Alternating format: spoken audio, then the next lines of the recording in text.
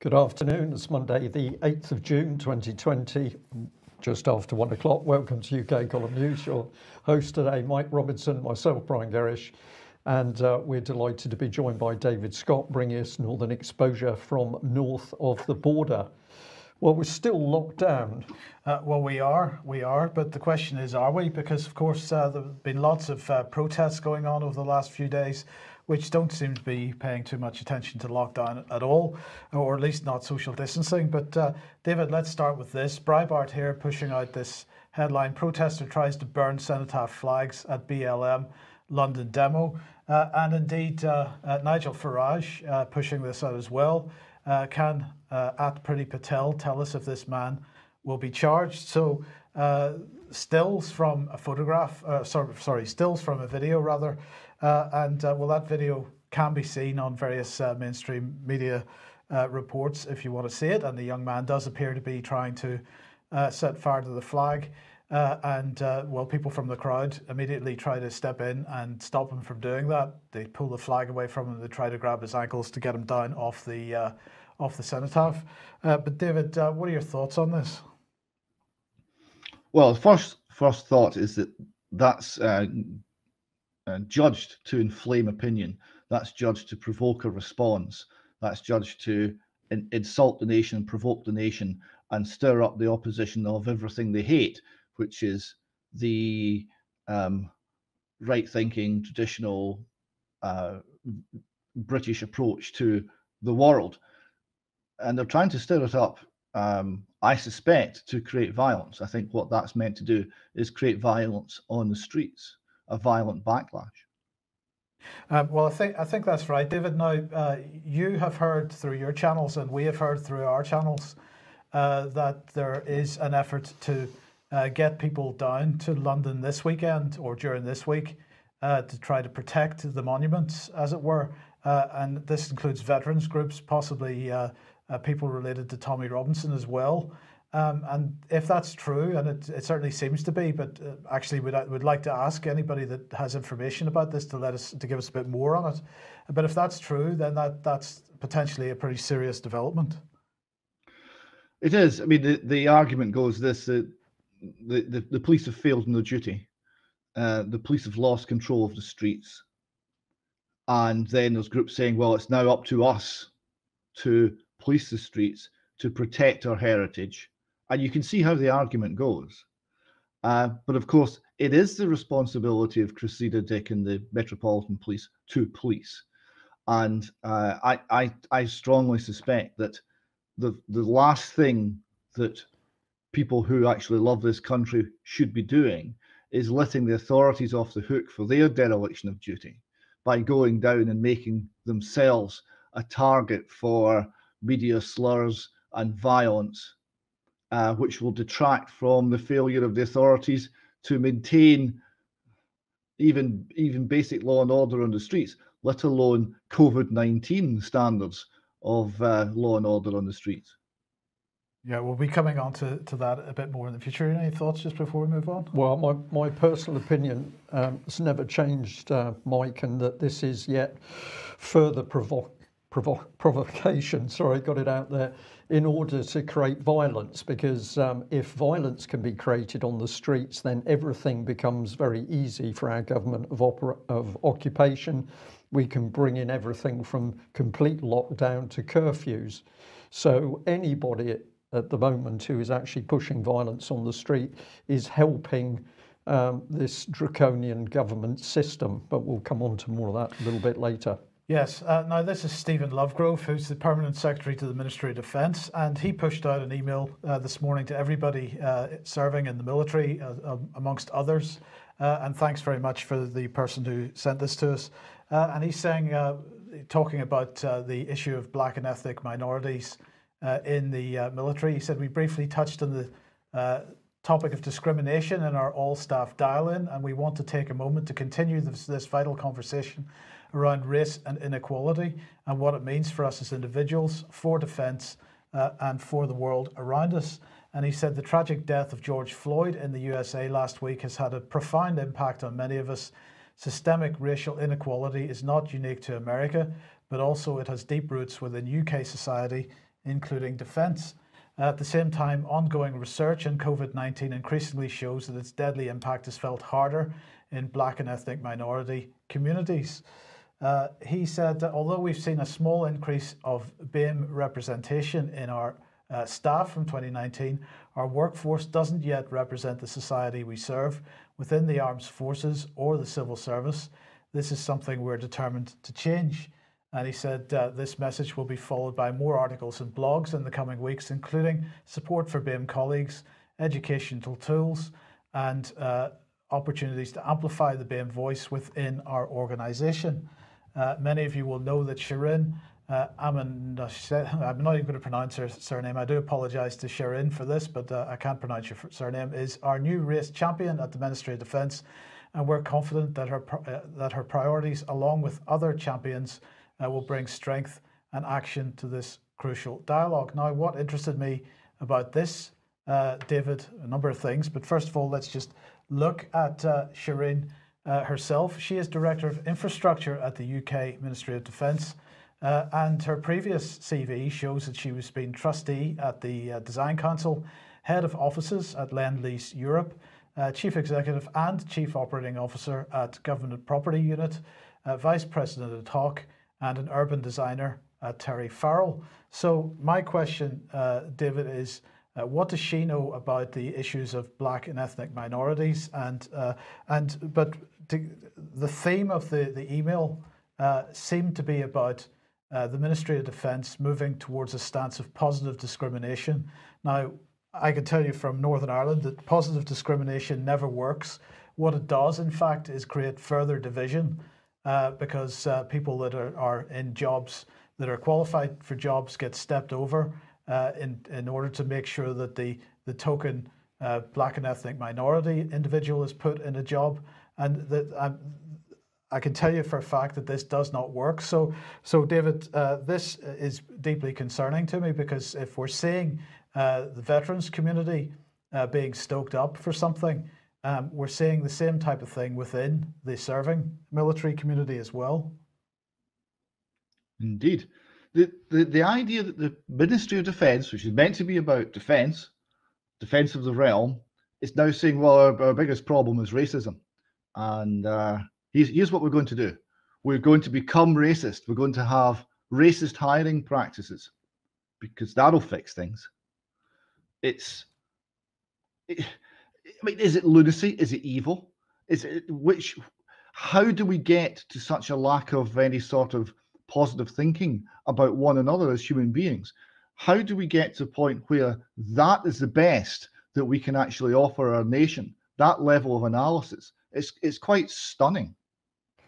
Yeah, David, it's stunning, but we need to bring our minds back to the sort of 1985 period when the political charity Common Purpose got going, because it was Common Purpose that was getting into everywhere, from the schools, colleges, the NHS, the police and the military. And what were they pushing at that stage? They were pushing diversity training. This was the start of messing around with people's minds to make them believe that they were full of prejudices, and unless Common Purpose helped them get rid of those prejudices, people couldn't get on together, when in fact what they were doing, what they were achieving, is breaking up the relationship between people. And we had several cases where partners of police, men and women, were telling us how they had seen their police partners change as a result of Common Purpose training, and that was a change for the worse. The comment was, we never had any racial discrimination within our police station, within our particular force group. We then did that Common Purpose diversity training, and suddenly the seeds of doubt were there. So this is deliberate policy, and we're now starting to see it increase in intensity to cause this chaos. It's deliberate, David, no question of it. Well, David, on Friday we were talking about the number of police and also fire services in the UK having staged photographs of them bending the knee, and now we have this going on in Scotland as well. Yes, here we see a senior officer from Ayrshire leading two colleagues, and he's what you would call BAME, and the colleagues are both a man and a woman and suitably diverse, and it's all very beautifully staged. And here he is kneeling. So what's he kneeling for? It seems a very strange thing to be doing. Our police officers who are meant to be protecting us are outside kneeling on behalf of, well, we're not quite sure. So I asked Police Scotland whether this had their support, whether there'd be any advice given to these officers or disciplinary action or what. Well, here's the response. This is from Chief Constable Kenny MacDonald. He says, like many people in Scotland, indeed across the world, I'm shocked and distressed about the dreadful death of George Floyd and the subsequent events in the United States. Racism in all its forms is disgraceful and unacceptable. Those events do not reflect our style of policing in Scotland, and we continue to value the strong bond of trust with all our citizens and communities. More on that later. We are aware of the Take the Knee, a global initiative which takes a stand against racism. So that's the endorsement. He continues, officers can take part if doing so is both operationally appropriate and in keeping with Police Scotland's core values and high levels of professionalism. So senior officers in Police Scotland are now endorsing the Take the Knee campaign. And we'll look at in more detail shortly about what that actually involves. It did prompt me to go and look at what are Police Scotland's core values.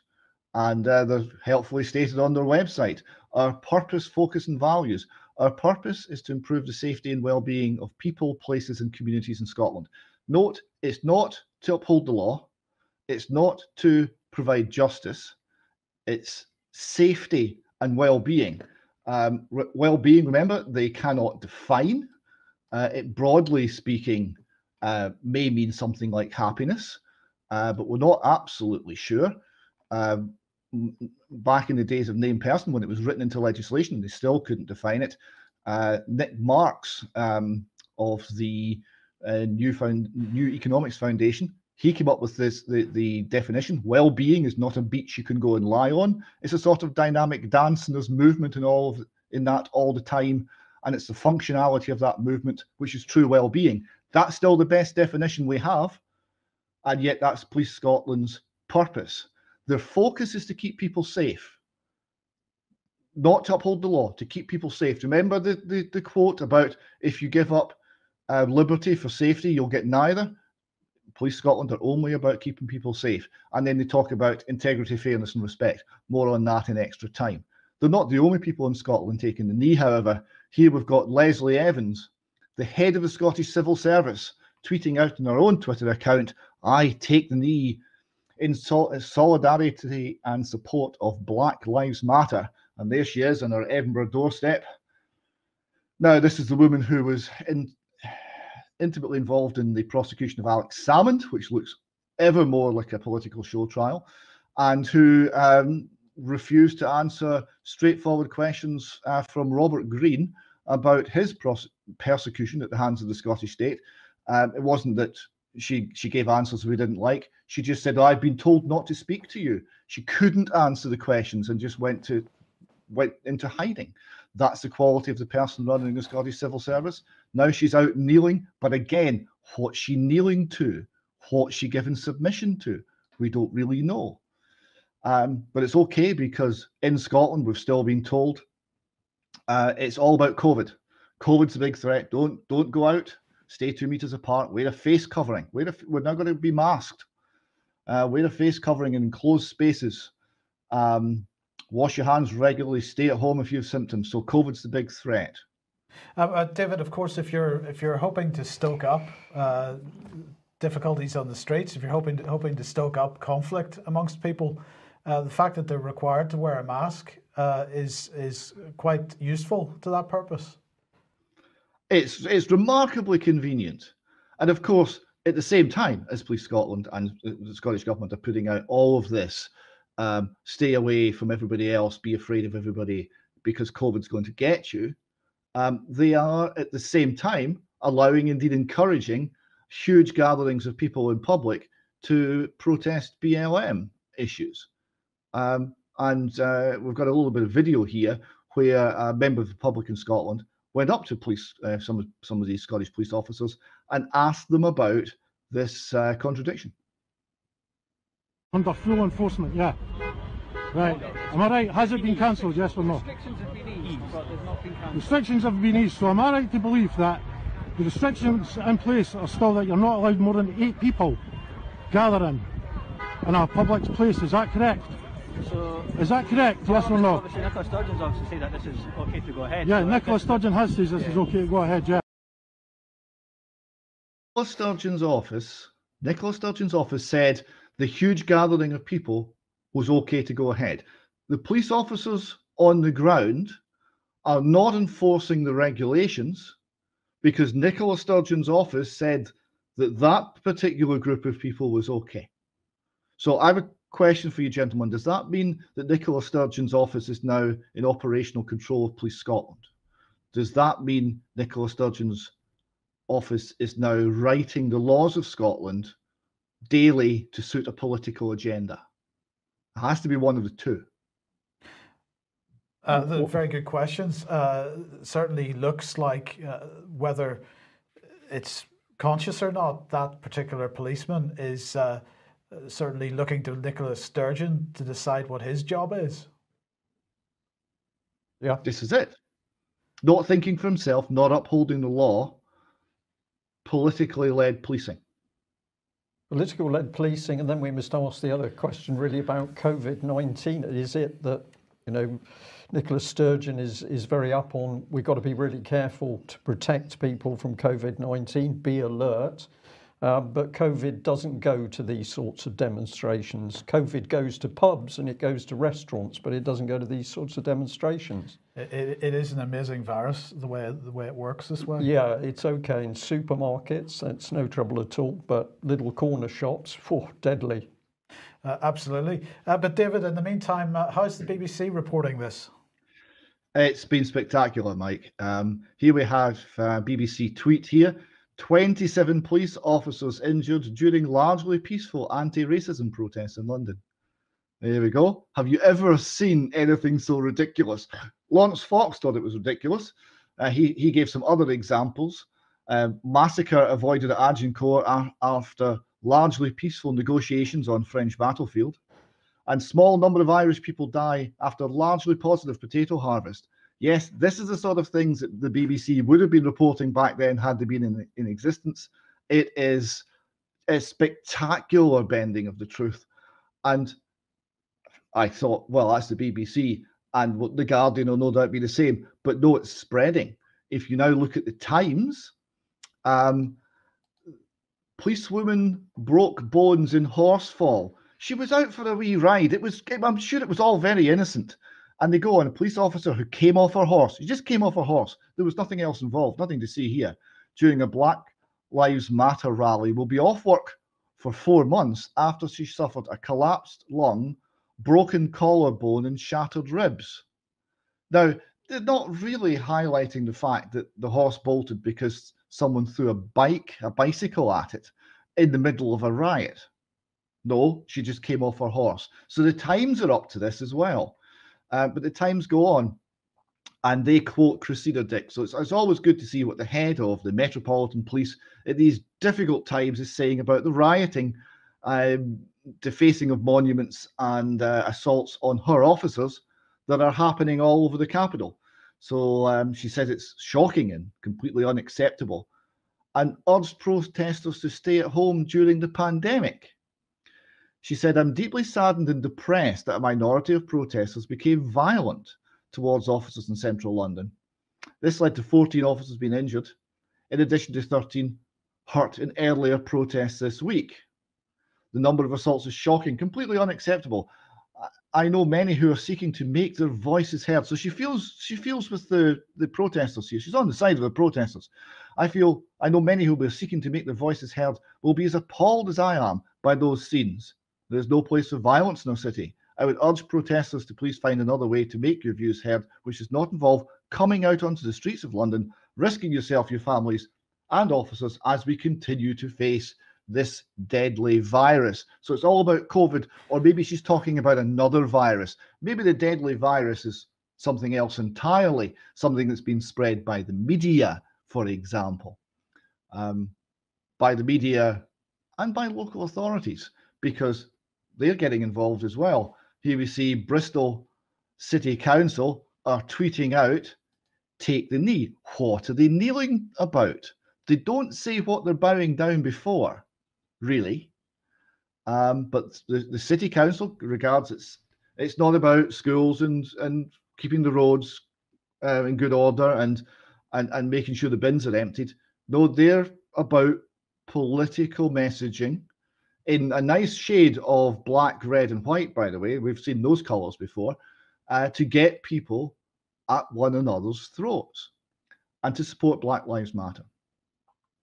And what's Black Lives Matter? It's not quite what you might think. Here's a quote from their website. We disrupt the Western prescribed nuclear family structure requirement by supporting each other as extended families and villages that collectively care for one another, especially our children, to the degree that mothers, parents, and children are comfortable. We foster a queer affirming network. When we gather, we do so with the intention of freeing ourselves from the tight grip of heteronormative thinking, or rather the belief that all the world are heterosexual unless he or they disclose otherwise. So this is extreme leftism. This is destroy the family, first rule of communism, destroy the family. It's bringing in queer theory, it's bringing in collectivism, and it's taking out the family unit, because the family unit is genuine diversity. It's not about diversity, it's about uniformity, and they're going to achieve that by first and foremost destroying the family. And this is one of the things that has struck me about this whole exercise since the killing of Floyd. The people are often, with the best intentions, attempting to make a statement about their views on the killing of that man, but also on the broader issue of race and so on. They don't really grasp what it is that is actually going on here. We've got protests which are being organized by an organization which actually doesn't seem to be about race or the issues of race. It's about globalist policy. Again, the same types of globalist policy that we're seeing being pushed through our schools, David. And you have asked on a number of occasions now, what are people bending the knee to? And it seems that whether it be clapping for the NHS or bending the knee or whatever the gesture is, PR companies and vested interests are pushing forward ritualistic behavior in people, which has a psychological effect, but people don't really understand what it is that the ritual is about. Yeah, I think they're looking for the new religion, and they're not quite finding it, but they're trying on various things till they assemble something that maybe fits the bill. It's something that is appearing because of a void. There's a void of faith in the society, and they're trying to fill it. And they're trying to fill it in a way that they can control and manipulate people. And this next gentleman we're about to see here, we've got a short clip. We've got a longer clip to play in extra time. His name is David J. Harris. He's a American commentator and a supporter of what you would call traditional values, Christian family man, likes Donald Trump, wants to drain the swamp, and this is how he sees what the kneeling is all about. Friends, I am seeing something that is completely disturbing to me. And when I say to me, I mean as an American first, then I mean as a member of the black community. I'm seeing people, white people, that are getting down on their knees and asking for forgiveness for nothing that they ever did wrong. So that we'll have more from that gentleman in extra time. He's highlighting the fact that it's a manifestation of narcissism and emptiness in the far left view of the world that only get satisfaction from seeing someone kneeling before them. that doesn't view one another as brothers, that doesn't view one another as in any way equal, and that the people insisting on this kneeling are the racists. I think he makes a good point. Absolutely. Well, look, let's move on to this, and this is the Atlantic, and the headline is from a day or two ago. The Atlantic is the Trump regime is beginning to topple, and the subheadline is the best way to grasp the magnitude of what we're seeing is to look for precedents abroad. So this is an article by Franklin Foer, and he talks about Gene Sharp. He says Gene Sharp distilled what he learned into a 93-page handbook from dictatorship to democracy, a how-to guide for toppling autocracy. And he says over the course of his presidency, Donald Trump has indulged his authoritarian instincts, and now he's meeting the common fate of autocrats whose people turn against them. What the United States is witnessing is less like the chaos of 1968, which further divided the nation, and more like the non-violent movements that earned broad societal support in places such as Serbia, Ukraine, and Tunisia, and swept away the dictatorial likes of Milosevic, Yanukovych, and Ben Ali. And he goes through a description of Sharp's color revolution methods in this article, and he says that talks about the Maidan coup in Ukraine. He says that when the country's president backed away from his plans to join the European Union, a crowd amassed in Kiev's central square, the Maidan. The throngs initially had no avowed intention or realistic hope of overthrowing the kleptocratic president, but instead of letting the demonstrators shout themselves hoarse in the thick of sub-freezing winter, Yanukovych set about violently confronting them, and he goes on to describe the typical explanation or description of the Maidan revolution.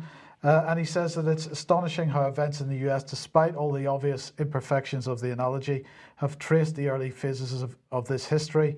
This is observable in the images of the crowds on successive nights as Trump's violent suppression of the protests in Lafayette Square has only caused the ranks to swell. So he's basically suggesting and calling for more of the same, and suggesting that what is at work in the United States will ultimately end in Trump's overthrow. So the Atlantic at the work once again there, David, but what are your thoughts? Well, I find that really quite bizarre, to suggest that what's happening in America is not stoking racial differences and animosities as in 1968 is bizarre. It's absolutely, well, it's contrary to reality. It's a powder keg just now over race. And this is the Atlantic using language not to describe reality, but to create reality. This is wizardry. This is witchcraft. This is not journalism. I think I can't add any more to that. Well, there's a very interesting debate to be had on that particular subject, I think. Absolutely. Now, if you like what the UK Column does and you would like to support us, then please head over to ukcolumn.org/community. And there are options to help us out there, and that would be much appreciated if you could.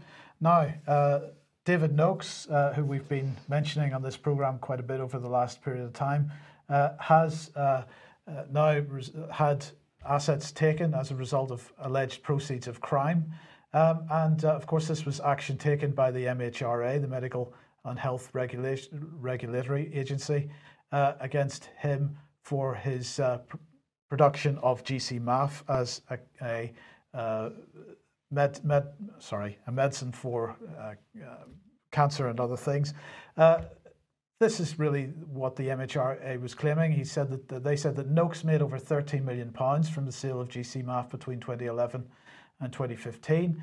They also claimed that they seized at the end of the thing. They seized more than 10,000 vials of GC-MAF, which Noakes could have sold for £5.5 million. And so, as a result of the final court hearing last week, £1.349 million confiscation order, which means that identified assets will be realised, as they say, and paid to the Home Office for distribution under the proceeds of Crime Act 2002 incentivization scheme.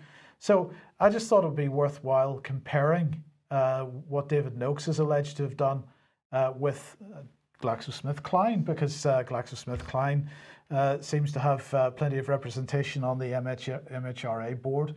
So let's have a look. David Noakes, sales from GCMAF, apparently £13 million. If we just take one of GSK's medicines, Paxil, they sold $11.7 billion worth of Paxil. David Noakes killed or injured no people with GCMAF, whereas GSK injured and killed, well, thousands of people, not so many deaths, mostly injuries with Paxil.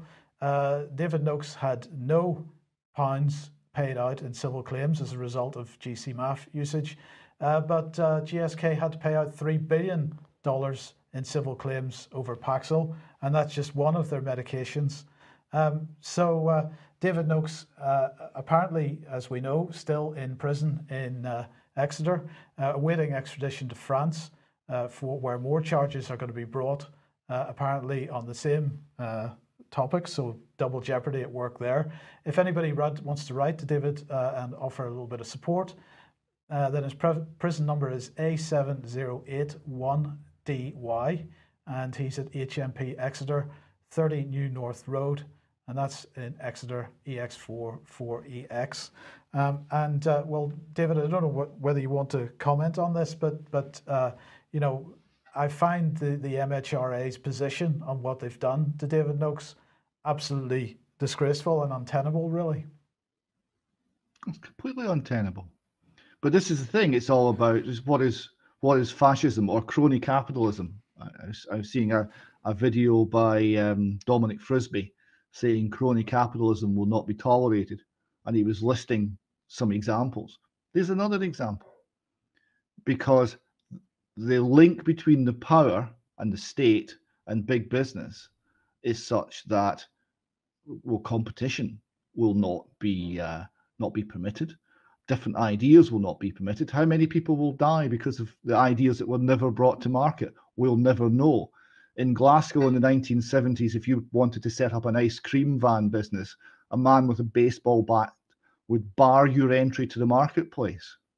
Now, in 2020, if you want to actually do something to help people with cancer, it's a similar situation. It's just more refined. There's a court involved. The effect's the same. Absolutely. Right. Good news, everyone. There is mental health support coming for pupils and teachers at schools, because this is new online resources designed by health and education experts, provided to schools and colleges to boost mental health support for staff and pupils, encouraging them to talk more confidently about the anxieties and concerns they feel as a result of the coronavirus pandemic. Videos, webinars, teaching materials produced in partnership with charities will be made available to schools and colleges, helping to foster conversations about mental health and reassure many young people who are worried about the impact of the viruses on their lives. The Department of Education has announced grants worth more than £750,000 for the Diana Award, the Anti-Bullying Alliance and the Anne Frank Trust, and a new £95,000 project in partnership with Education Support Partnership is going to focus on teachers and leaders' mental health. And this adds to the support the government has already put in place to help families and children during the pandemic, with more than £9 million already being invested in mental health charities. David, this looks to me like government bungs to the charities, but it's a great business model, because what you do is you send children back to school where they're required to social distance, to not have no human contact with their friends or their teachers. You cause the mental problems that may result from that, and then you fund the charities to come along, ride on their white horses and solve the problems for the kids. This is a fantastic business model. It's quite something. It's called Machiavellian, I think is the word. And yeah, you create the problem and you profit from the problem. And the purchase of the charities, we've seen this in Scotland a lot, the purchase of the loyalty of the charities via state funding is close to absolute. It makes them, for all practical purposes, an extension of the state, and it provides the bolstering to the state narrative. Because whenever challenged, the state will say, well, look at all these charities. The charities, they must be good because the charities, they all support us. We must be right. We must be good. And voices which are raised in objection to harmful and dangerous laws are silenced by this. They're silenced by the bought and paid for charities, and instead of being listened to. Again, a little bit more on that particular subject, hopefully in a couple of minutes. Okay. And just briefly on the quarantine then, of course, it begins today. Anybody coming into the UK is going to be required to self-isolate for 14 days. Well, you have to give your mobile phone number or some kind of contact details to the border officials when you come in to the country, and then you're possibly going to face fines of up to £1,000 if you break the rules. Boris Johnson, in the meantime, is trying to organise an air bridge, as he's describing it, to allow holidaymakers to travel to the EU without having to go through quarantine from mid-July. But as usual, the rules aren't entirely clear. We'll come on to that a little bit more in a second. But in the meantime, the BA, Ryanair, EasyJet now all getting together in an effort to bring some legal action against the government against this quarantine. Them and plus 500 or so travel and hospitality businesses bringing some legal action. The three airlines have sent a pre-action letter to the government challenging the new rules, and they've set up a group called Quash Quarantine, which they hope to operate through to bring this legal action. Michael O'Leary from Ryanair said to the BBC, you could be in Sainsbury's, you could be on the beach, you could be on the golf course. In the unlikely event that the Home Office calls you, all they will have is a mobile number. So he's complaining that people really don't know where you are if they make a phone call to you. They can't actually prove where you are. You could be anywhere. And he's concerned that really the quarantine rules are such nonsense that it's going to put people off travelling. But don't worry. Some people thought, great idea.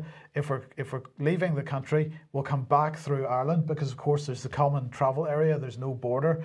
You can come back through Ireland and get back into the UK that way. Well, no, the government has decided you're not allowed to do that. In fact, if you attempt to come back from your holiday through Ireland, you will have to prove that you were in Ireland for 14 days before you enter England or the UK, the British mainland. Otherwise, you'll be in big trouble. So 14 days is what you're required to do if you happen to be trying to travel back through Ireland in order to avoid the 14-day quarantine. They're going to get you either way. Right, and they're quarantined because they've come from a foreign country. Yes. A foreign country. Yes. Right. Yes. Well, I was just thinking if they came from a foreign country into a protest in Scotland, it wouldn't matter, would it? They could fly straight in to Edinburgh or Glasgow and go straight to the protest, approved by Nippy, and it wouldn't be a problem. Yeah, great. Now, look, David, guess what? Your friend, Professor John Edmonds, who was on the programme last week, has been speaking out today. He's trying to justify the fact that lots of people have died in the UK from COVID-19 by saying, I wish we'd gone into lockdown earlier. That has caused a lot of lives. So apparently the fact that we didn't go into lockdown down on time is what's caused the lives, caused the high cost in lives. Well, actually, I would argue with that, and I would suggest he needs to provide some justification for the number of people that have died as a result of the lockdown policy. This is the graph that we've been showing over the last few weeks, the graphic that we've been showing over the last few weeks. And really what we're saying is that the majority of excess mortality has been as a result of the lockdown.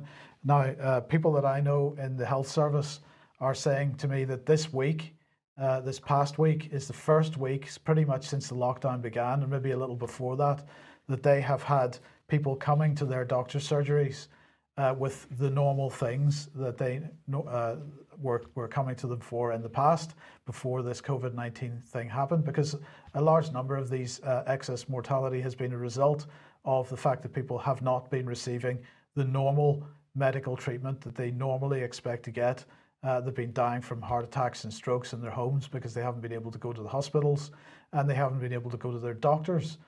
So, as I say, people starting to phone the doctor's surgeries with the normal kinds of things now, Brian. But still, I don't think the health service is providing a service for the majority of people that have non-COVID related issues. Well, I can see evidence of that locally. Doctor's surgery, you can't go to the surgery unless you wear a face mask, so they've still got restrictions in.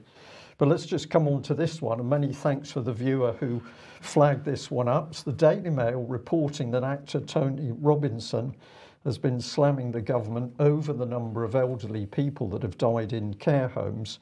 And it's interesting, isn't it? It takes another celebrity to identify the problem. The government seems to be incapable, or maybe they're doing something different. But a striking article with a lot of information, and let's try and do this pretty quickly.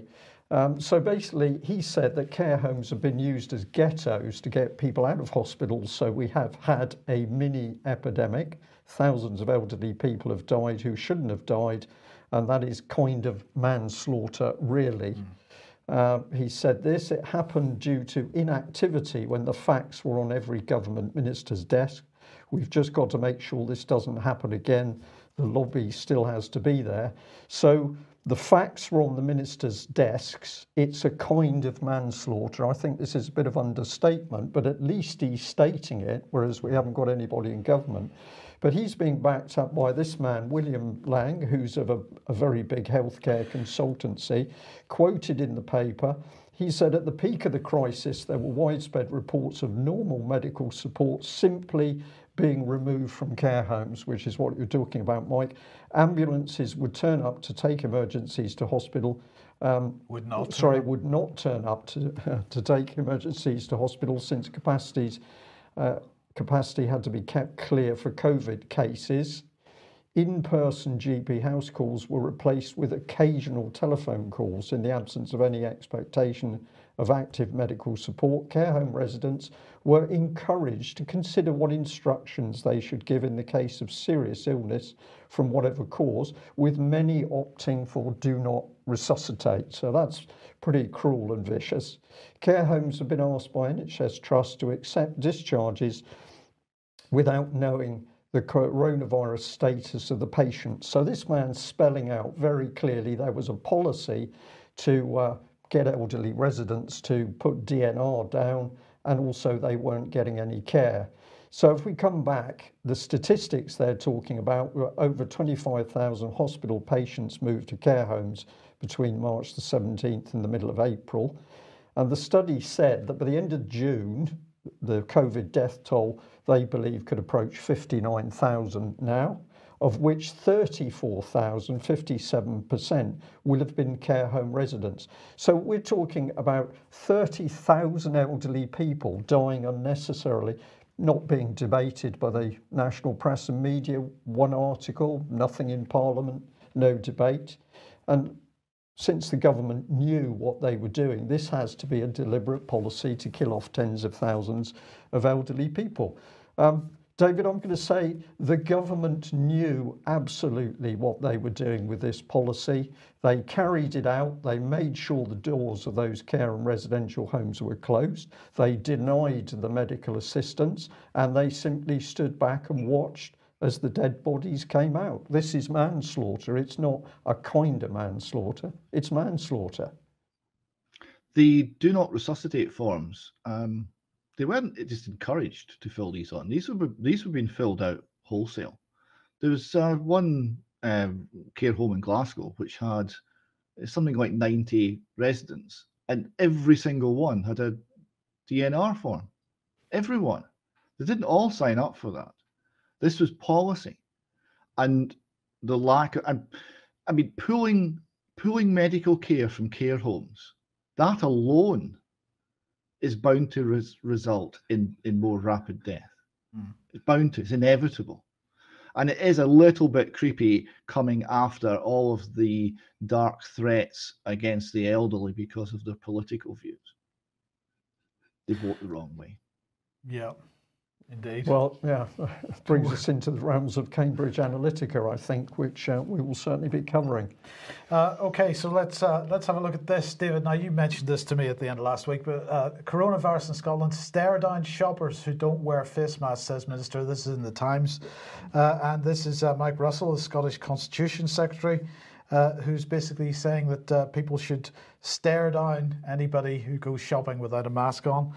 Well, I just wanted to remind everybody, of course, that the SPI-B, the Sage Behavioural Subcommittee, what they said in their various reports, saying a substantial number of people still do not feel sufficiently personally threatened.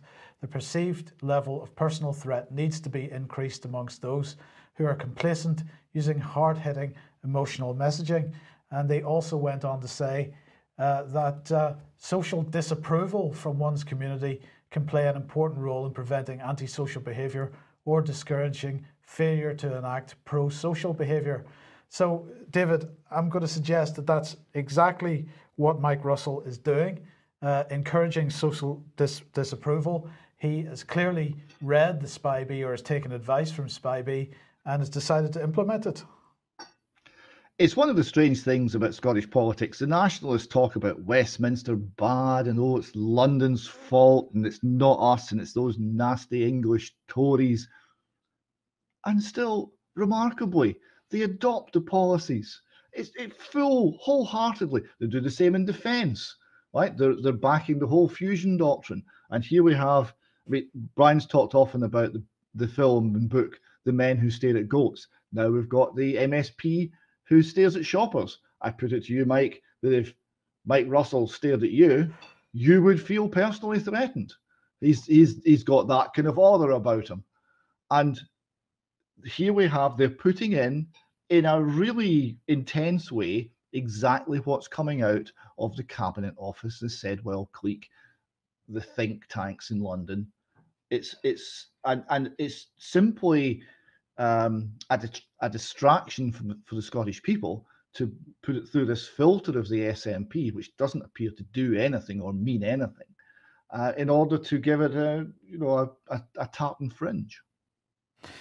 Some tartan fringe. Well, we're very, very tight for time, but let's get this in at the end of the news, because COVID, what's it all about? Where's it heading us for? Why all the violence and chaos now coming in? We're going to put it to our viewers and listeners that this is about the Great Reset. And we don't have to look far, because The Guardian are happy to be promoting Prince Charles on this fascinating subject. He says we've got a golden opportunity to seize something good from this crisis. Its unprecedented shockwaves may well make people more receptive to big visions of change. So we're going to make them more receptive. We're going to use applied psychological techniques in order to make you think and behave the right way. Prince Charles thinks that's all good stuff. But this is what he's on about, which is the World Economic Forum. Please go to this website and read this material for yourself, because they want a great reset to build a new social contract that honours the dignity of every human being. Well, I don't think it's going to be doing that. But the global health crisis, luckily, has laid bare the unsustainability of the old system in terms of social cohesion, the lack of equal opportunities and inclusiveness. Nor can we turn our backs on the evils of racism and discrimination. Fascinating, that's in there at the time of this trouble. We need to build into this new social contract our intergenerational responsibility to ensure we live up to the expectations of young people. And luckily, COVID-19 has accelerated our transition into the age of the fourth industrial revolution.